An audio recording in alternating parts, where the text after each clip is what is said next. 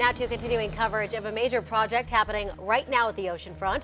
As we've reported, Virginia Beach teamed up with the Norfolk District of Army Corps of Engineers for a $22 million beach renourishment project. Yeah, it comes right as hurricane and tourist season gets underway. 10 on your side's Dixon is here now with what changes may happen and how new technology will keep residents up to date. Kara? Stephanie, Laura, this beach replenishment project is the second one that's been done at the Oceanfront since 2013. The U.S. Army Corps of Engineers says that it's learned from that project and believe this one can not only help save multiple infrastructures, but also money.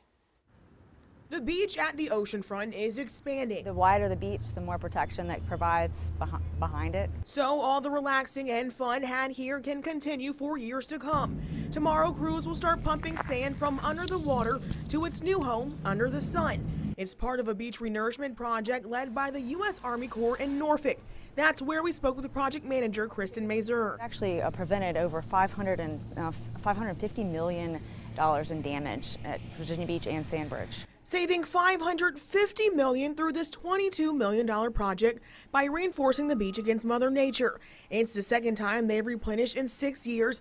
Mazur says they learned a lot since 2013, specifically seeing that most of their efforts will go toward the pier area. Winds, storms that impact the beach, and then the way that the sand is shoaled offshore. So that means the area 60th Street and above won't get as much sand, but visitors and businesses will still see sections of the beach closed. There should be no more than 48 hours of impact in front of each hotel. And a new feature this year, you can follow the progress with an online interactive map.